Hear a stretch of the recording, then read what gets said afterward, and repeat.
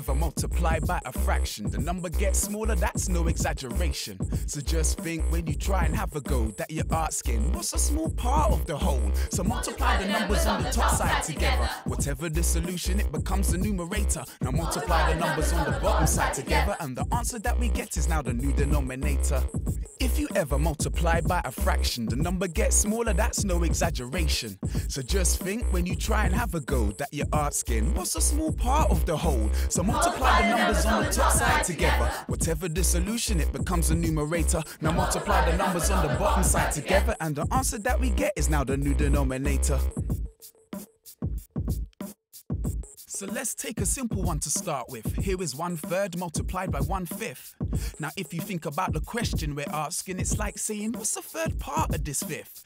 So we could try and cut it into 3 bits, cause it's only gonna be a small part of the fifth. But there's a better way, let me remind you what it is. Remembering the chorus is the trick to solving this. So multiply the numbers on the top side together. Whatever the solution, it becomes the numerator.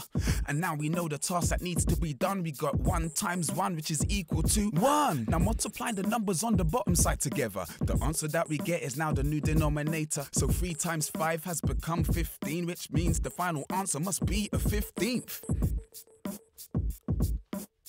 If you ever multiply by a fraction, the number gets smaller, that's no exaggeration. So just think when you try and have a go that you're asking, what's a small part of the whole? So multiply the numbers on the top side together. Whatever the solution, it becomes the numerator. Now multiply the numbers on the bottom side together, and the answer that we get is now the new denominator.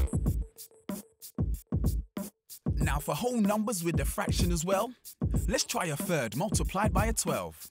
And if you think you need another way to delve, it's like saying what's a third part of the 12? So we could cut it up and see the answers ourselves. Plus we know the answer's got to be smaller than 12. It ain't hard to tell, but there's a trick to remember. If you ever need a fraction, put a 1 under the number now. Multiply the numbers on the top side together. Whatever the solution, it becomes a numerator.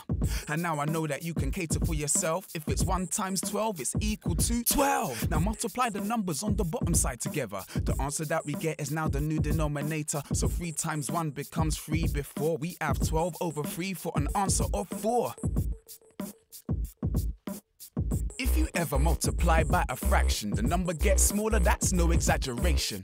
So just think when you try and have a go that you're asking, what's a small part of the whole? So multiply the numbers on the top side together. Whatever the solution, it becomes the numerator. Now multiply the numbers on the bottom side together, and the answer that we get is now the new denominator.